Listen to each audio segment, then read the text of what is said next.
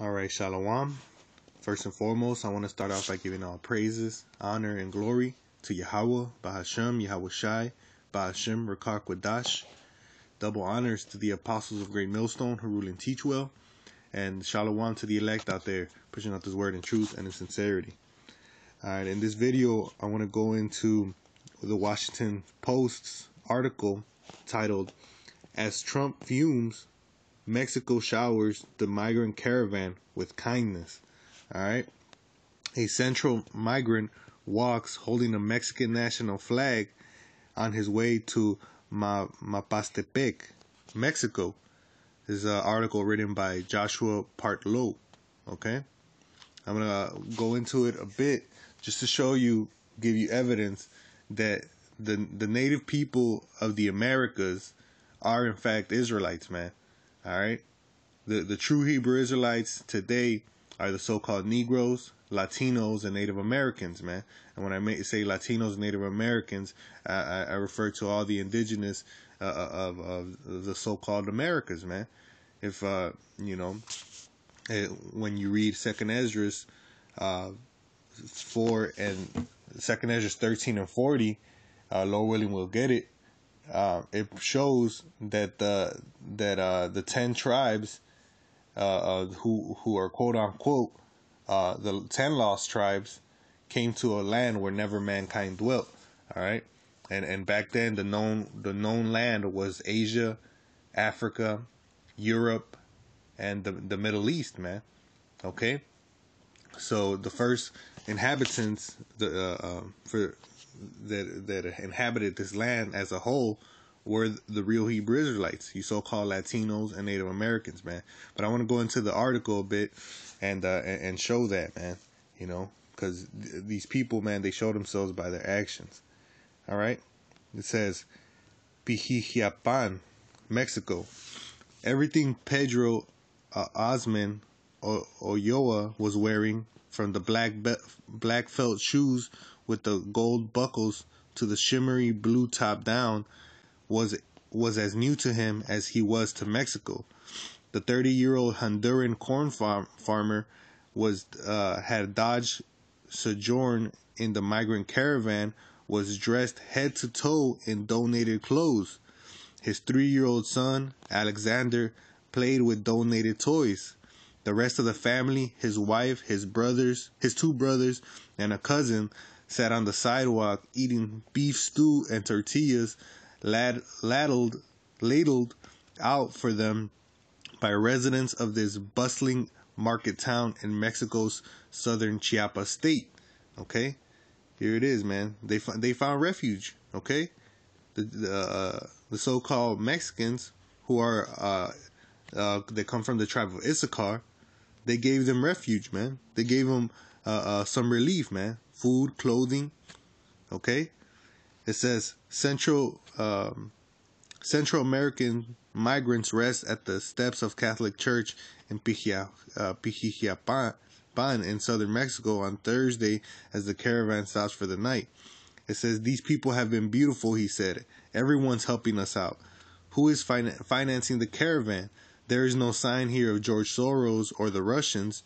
Instead, the responsibility of feeding, clothing, and sheltering several thousand migrants has been embraced by the small Mexican towns along the route, with dissidents jumping into charity mode as if they are responding to a natural disaster.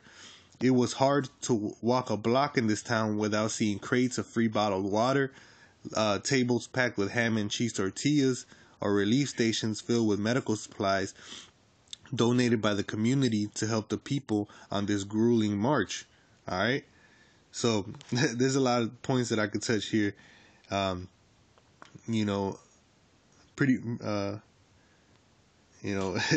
just vexes me, the whole thing about it being the Catholic Church and the people feeding them ham cheese, man, because our people are truly falling away, man.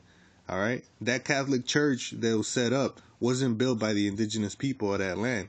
It was built through the orders of the Spanish conquistadors, man. All right, and that's what our people are now given unto. But naturally, they're the Israelites, man. They have that law written within themselves. Matter of fact, let me just get that. All right, this is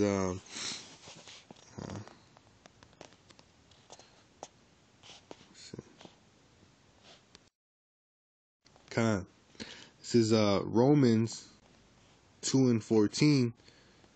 For the Gentiles which have not the law do by nature things contained in the law. These have not the law, are a law unto themselves, man, which show the works of the law written in their hearts, their conscience also bearing witness that their thoughts the meanwhile accusing or else accusing one another, man. But the point is which show the work of the law written in their hearts, man, because they're Hebrew Israelites, man. All right, the Gentiles that we're talking right here, we're talking about the scattered Israelites, man. All right, I just finished the video explaining how the Lord only deals with the nation of Israel, man. All right, and then for you could actually go to John 7:35, and it calls the dispersed Israelites Gentiles, man. Matter of fact, just mention it real quick. We'll just get it. This is John 7:35. It says, Then the Jews among them said the Jews among themselves, Whither will he go, that we shall not find him? Will he go unto the dispersed amongst the Gentiles and teach the Gentiles? So he just called the dispersed among the Gentiles. Okay? So we all know, well, I won't say we all know, but it's clear and it's evident that the Israelites were scattered amongst the four corners of the earth amongst the Gentiles. Okay. Well, anyways, man, going back into the topic, these Israelites, man, they have the law unto themselves, man. All right. It says it's been beautiful, but yet there was a great falling away, as it was written in Thessalonians, man. All right. I want to get this scripture.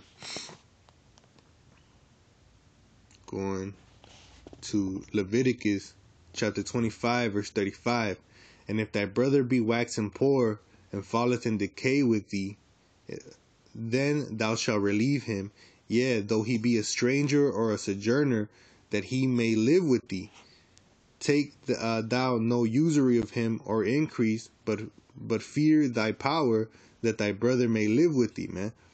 All right. So back in the ancient days, if you seen an Israelite, your brother, even though he was a stranger or a sojourner, you were supposed to take him in, man. You were supposed to look after him, man. That the brother can live, man. All right. But now in this society, man, people they don't even talk to each other in the streets, man. All right, because this society is built off of envy, man. All right, envy and idol worshiping, man.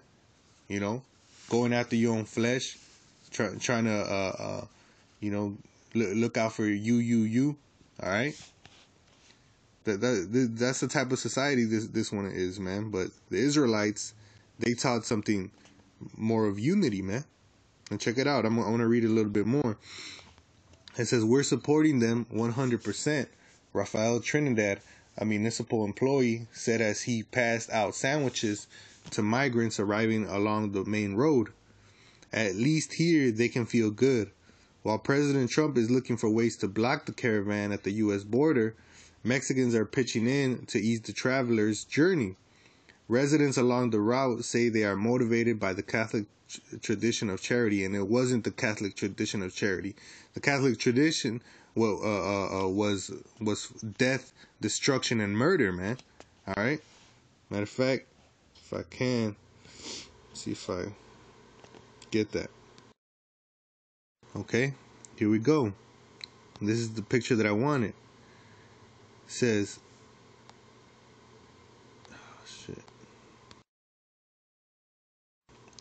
is how Mexicans became Catholic, man. By the edge of the sword, man. This is the tradition that Catholicism brought, all right? But since the law is written into you Israelites, hey, your works declare it, man. That is written in your hearts, man. But that's why the scripture says, let me get this real quick. Going real slow. I got it here. This is Romans 10:2. For I bear them record that they have a zeal of God, but not according to knowledge, man. All right, not according to the 100% truth of the Heavenly Father, man. All right. So this is how you so-called Mexicans became Catholic, man. This is how you guys were given unto idol worshiping, like this lady over here on the bottom left. You know, you guys were given to idol worshiping, man. All right, that's the a tradition of the Catholic Church, man. All right.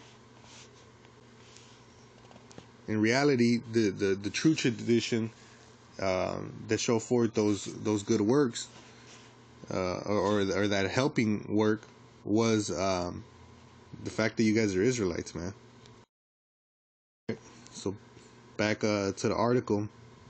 It says, motivated by the Catholic tradition of charity, a shared familiarity with migration to the United States, and a sense of solidarity in the face of Trump's anti-migrant rhetoric.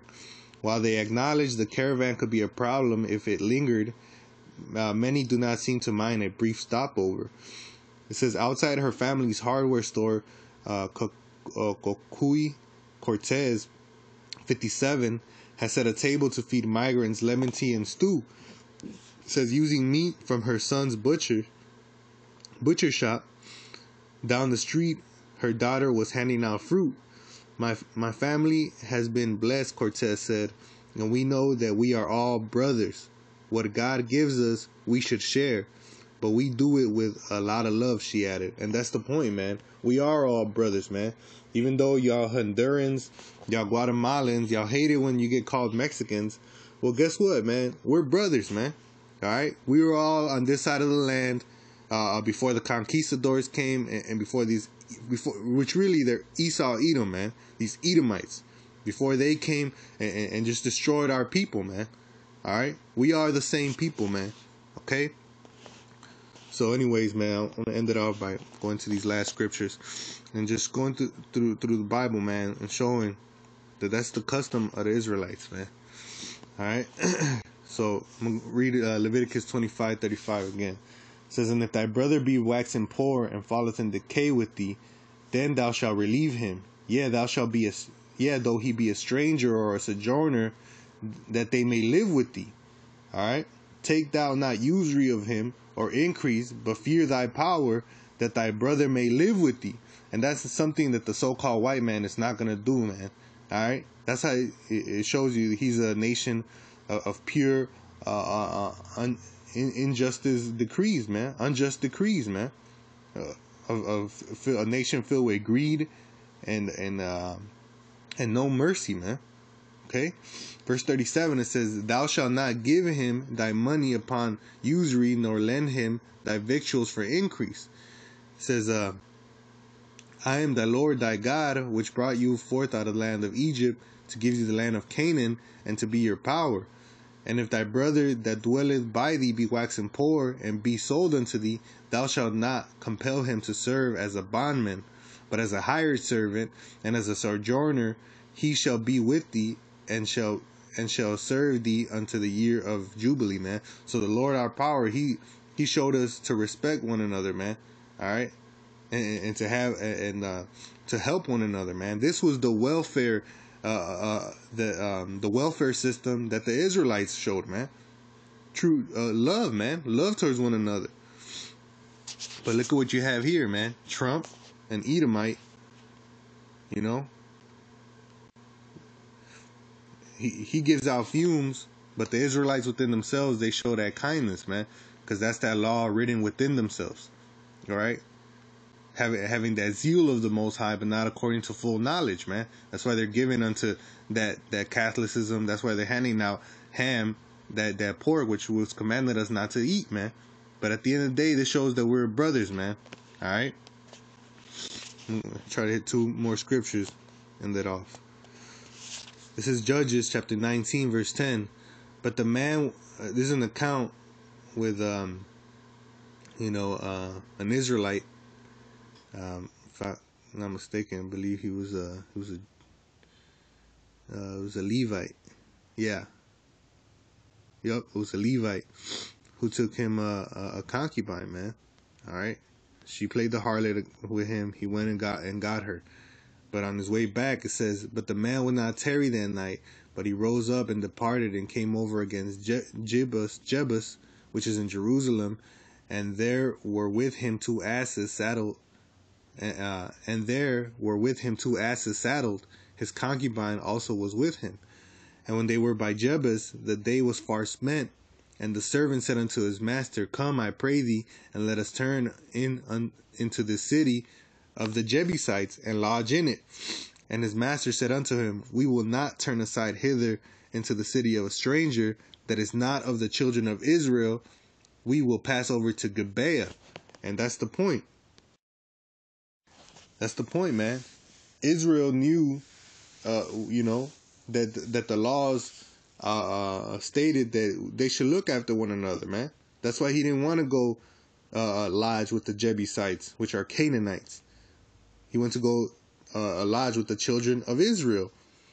And he said unto his servant, Come and let us draw near to one of these places to lodge all night in Gibeah and in Ramah.